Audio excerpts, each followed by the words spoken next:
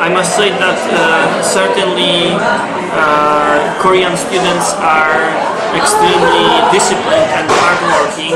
Not to criticize Polish students in any way, but I think Korean students are more polite.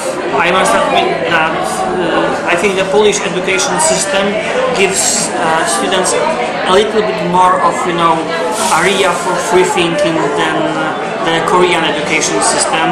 So certainly one major obstacle that I am facing here is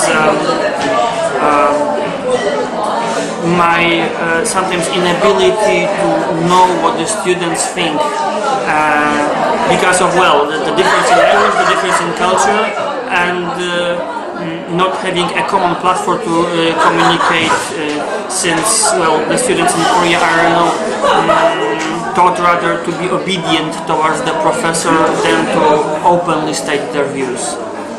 The same things that I find best in Korea are also, they spring from the same source as the things that I might dislike. That is, I think Korean society is a very well-organized society and a very disciplined society.